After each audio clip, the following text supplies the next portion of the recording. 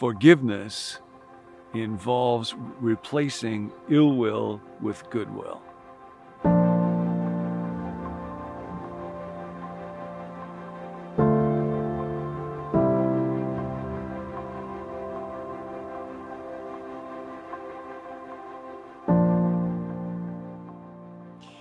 We are hurting people, and we live in a hurting world. We have received hurts, probably deep ones, and we've inflicted them too, sometimes without knowing them. That's natural.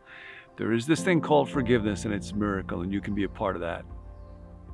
But you may not want to. That's what I want to talk about today. We're focusing in this part of this series, and I hope that you'll be, for this series, listen to each one of them, because they all build on each other. We are on a journey towards forgiveness, learning how to actually do it. And the first step is to recall the hurt that you have experienced. But as you do that, it may strike you, I don't want to forgive this person. They don't deserve it. And there are a lot of reasons not to forgive. People are concerned, well, if we forgive, won't that make us inconsiderate towards people who are victims? Won't it make us less concerned about injustice? Don't you have to be angry and passionate to make sure that justice happens? And might not forgiveness soften or blunt that edge? So let's consider it, because that's a very important issue. Simon Wiesenthal was a survivor of concentration camps. He was a Polish-Jewish inmate during World War II in a Nazi concentration camp. And towards the end of the war, a nurse came and took him. He had 89 relatives that were killed by the Nazis.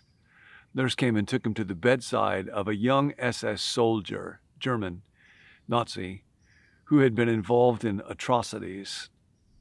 And he said he needed to find a Jewish person who would pronounce forgiveness over him before he died. He was dying of his injuries. He talked about putting a couple of hundred Jewish concentration camp victims in a house and then filling the house with gasoline, and he and other soldiers threw grenades in to set the house on fire. And then if anybody tried to escape, jump out of a window, they would shoot them. And he talked about seeing a man with a little child and a woman that would have been that child's mother. Unbearable stuff to listen to. And he got to the end of that, and he said to Simon Wiesenthal, I cannot bear to have this on my conscience as I am dying now. I need to know that I can be forgiven. And Simon Wiesenthal writes about this in a piece called The Sunflower. Said he stood there for a very long time, and then he walked out of the room without saying a word.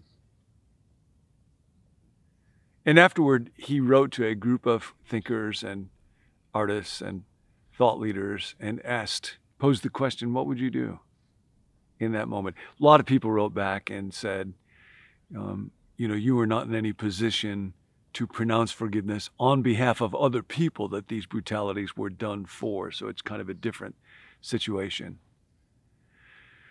One novelist, Cynthia Ozick, wrote and cited an ancient rabbinic proverb that if you begin by being merciful to the cruel, you will end up by being indifferent to the innocent. Let him die unshriven, she wrote. Let him go to hell. It's real important as we think about this that we reflect on what forgiveness is and what forgiveness is not, so that we understand that it's quite different from condoning or excusing what is wrong. Actually, many things are excusable, but precisely to the extent that they are excusable, they do not have to be forgiven. Thank God that what is inexcusable does not have to be unforgivable, but they are two different things. I was talking with somebody recently who was describing a person that was a Christian leader and was involved or was accused of being involved in misconduct and has been in kind of a timeout. And the person was saying, isn't it time that we just kind of forgive? And it is very important here that we distinguished forgiveness is quite different than in condoning. Condoning is to say, well, the actions weren't that bad or they were pretty murky, so let's rehabilitate this person. Let's put them back into their old position that they used to be in. To forgive is not that. You can only forgive an actual person for an actual wrongdoing. To forgive is to say, here's what this person did, and here's why it was wrong. Now, they may or may not be repentant about that. They may or may not think that they require forgiveness. But forgiving means looking very honestly, unblinkingly, courageously at the wrong that was being done and naming it. It does not minimize wrong. Another kind of false forgiving, what might be called soft forgiving, that I can be tempted to is forgiveness that really flows out of fear. And it's more kind of an appeasement, where this is a strong person or a powerful person, and I just don't want to go through the honest difficulties of naming the wrong that was done that forgiveness might require. So I'll just say that I forgive them as a way of getting out of having to actually deal with somebody. Winston Churchill once said of an appeaser is somebody who feeds a crocodile hoping the crocodile will eat him last. We might think about it in this way. There is forgiveness, and then you ask, what's the alternative to forgiveness? And the alternative is vengeance. Vengeance is to carry malice, ill will towards the one who has hurt me. Forgiveness involves replacing ill will with goodwill. Now, justice is a third category. Justice is a desire, passionate desire, that right be done, that honesty and fairness should win out in this situation. And it's possible to forgive someone and be deeply devoted to justice. If I am forgiven by someone when I have stolen them, if I really want to be forgiven, I will want to pay them back. I will want to pay my debt to society. There is no tension between forgiveness and justice. There is a great tension between forgiveness and vengeance, because in vengeance I say, I want to hold on to my right to hurt this person.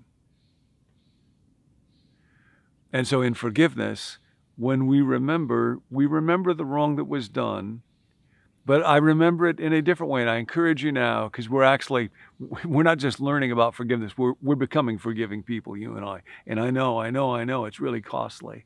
But I encourage you now to think back on someone who has hurt you and remember that hurt, remember that offense. And I want to talk about what Lou Smedes writes in his book on forgiveness as redemptive remembering. And our great teachers in this are the people of Israel. They had suffered a great deal. So now Moses is speaking to them and you and me in our forgiveness instruction manual. This is in Deuteronomy chapter 4, verse 9. Only be careful, he writes, and watch yourselves closely. Literally says, watch your souls, your nefesh, closely, so that you do not forget the things your eyes have seen or let them fade from your heart as long as you live. Teach them to your children and to their children after them. Forgiving is not simply forgetting what happened as though it did not matter. Forgetting can be actually quite a dangerous thing. He goes on to say this in Deuteronomy 5:12. Observe the Sabbath day by keeping it holy as the Lord your God commanded you. 6 days labor, do your work. 7th day is the Sabbath. On it you shall not work, neither you, nor son or daughter, nor male or female, nor your ox, not even the donkey gets the Sabbath off, nor any of your animals, nor any foreigner residing in your towns, so that your male and female servants may rest as you do. Remember that you were slaves in Egypt. Remember that you were slaves in Egypt. Only now this is redemptive remembering. It's not remember how rotten those Egyptians were. Remember how much you hated the Pharaoh. Remember what miserable, villainous characters they were. Remember that you were slaves in Egypt and that the Lord your God brought you out of there with a mighty outstretched hand. God brought good out of a situation that was terrible. Remember, but remember redemptively. And then this wonderful statement later on in Deuteronomy 23, verse 7, Moses, like, in case you didn't get this clearly, do not despise an Egyptian. I bet they didn't like hearing that too much. Do not despise an Egyptian, because you resided as foreigners in their country. Well, yeah, foreign slaves. And of course, in the ancient world, slavery was ubiquitous, and defeated peoples generally were slaves, quite different than American racial slavery. But what Moses writes about here is, do not despise an Egyptian. In other words, do not let unforgiveness fester in your spirit. Don't nurse that toxic cocktail of resentment and hostility and hatred and judgmentalism and bitterness. Let yourself ruminate over it. No, don't do that. So the question today is, who is your Egyptian? Who is somebody in your life that would be easy for you to despise? And it might be somebody that you despise because of their political views, because they're so wrong, and of course you're so right. Or somebody on the religious front, and we see every day folks writing on all kinds of issues where if you don't believe what I do, if you don't stand where I stand, there's a kind of contempt that comes through real quickly in the name of God. Very likely there's somebody in your family who hurt you somewhere along the line, and you're holding on, struggling with that. Could be somebody at work. So your word today, do not despise an Egyptian. Remember, recall the hurt, bring it to mind, but no longer as an opportunity to rehearse your victimhood and superiority. Remember, God was there. Remember, that other person bears the image of God and is someone for whom Jesus died. And there is a possibility in my life and yours now that is not being the victim of ill will and malice every day. There is the creative possibility of forgiveness with Jesus, which does not undermine, but actually contributes to justice in our world. That's part of the miracle of forgiveness. Forgive us our debts as we forgive.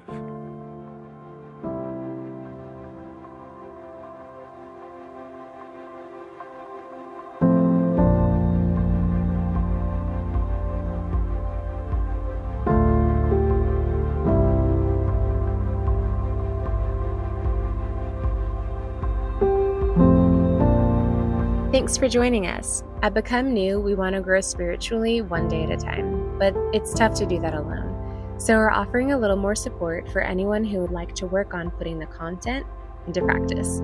You can sign up to receive a text at the end of each week in this series, asking if you completed the Here's How portion for that week.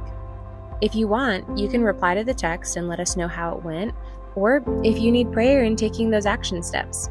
To sign up for the end of week reminder, just text the word MORE to 855-888-0444, and we'll put you on the list. As always, to receive the emails or video links by text, you can let us know at becomenew.com/subscribe. If you're already signed up for the emails but aren't getting them, try checking your spam folder, or better yet, you can add us to your contact list. Our email address is connect@becomenew.com. If you need prayer, we're here for you. Text your specific prayer request to 855-888-0444. There's a team of us who meet each weekday to pray specifically over every person who sends a text in. We'll catch you next time.